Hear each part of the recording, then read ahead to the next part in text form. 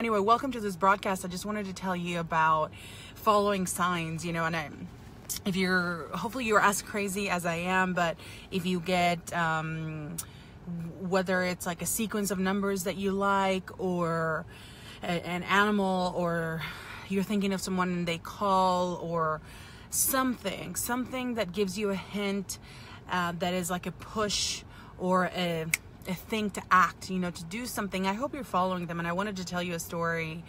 I was driving down the highway about an hour because I went to visit a friend, and something told me to like turn around and exit on MacArthur Boulevard, which is a street where I used to live when I was with my ex, and my son was a toddler and his first kindergarten was there. So I ended up going back to this road, and instantly as I pull over, there's an 823. And if you guys know anything about me, 823 is like an angel number for me, or it's a sign of, it's just a sequence of numbers that it just resonates with me. It means that I'm in alignment. So I pull over and there's a license plate. It's like 823-4 or something like that. So I just keep driving, and I end up driving by my old house, and I teared up a little bit because there's so many memories there. There's a coffee shop where I literally built my business.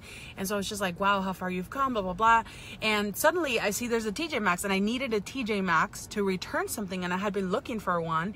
And by me not looking for it, I found it because I needed to return something.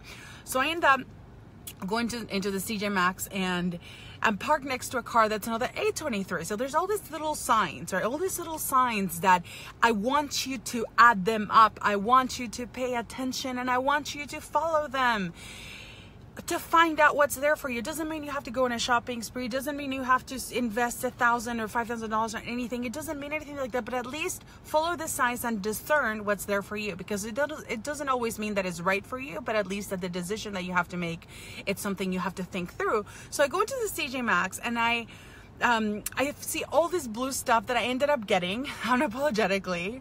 I was like, yes, I need this, and I'm going to own it. I'm not going to cheap out on myself today.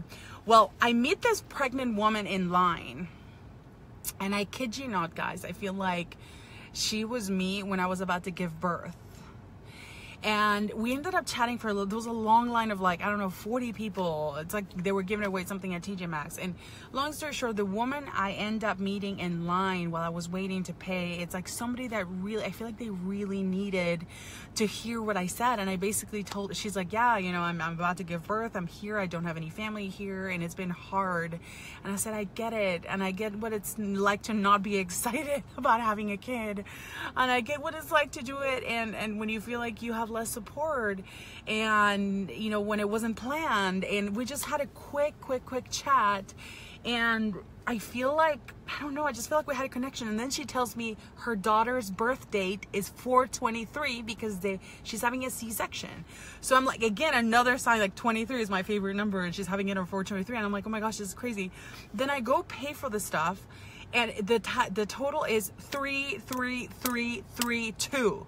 333.32 on cashier and register number 3, which I will post the picture in the comments, because the guy looked at me, he's like, whoa, 333332 and cashier number 3. He's like, it's the universe. And I'm like, yes, we recognized each other. And I was like, what do you think I wear blue? Because blue is the color of the infinite, right? So anyway, more signs.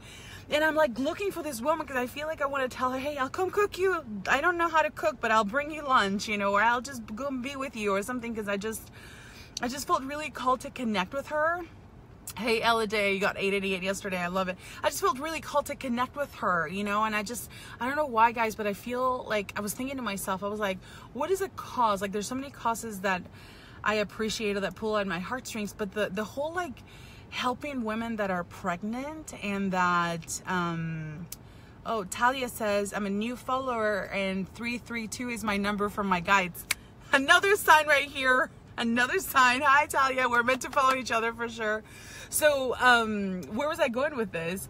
So the title, okay. And then, guys, I get in my car. I start driving. I couldn't find the woman to tell her, hey, give you your number or take my number. Let me, the first 2 weeks are so hard, for a new mom, and I couldn't find her, and I prayed. I was like, if I'm meant to connect with her, I will. If not, I feel like I already told her something to make her feel good or better. So then the car in front of me is 3333. And I was just like, oh my gosh, what's happening? And anyway, I'm feeling like we all need to not ignore the signs, you know. And again, there was in February, I had an opportunity to invest $5,000 in an amazing project, an amazing opportunity that I still want to do.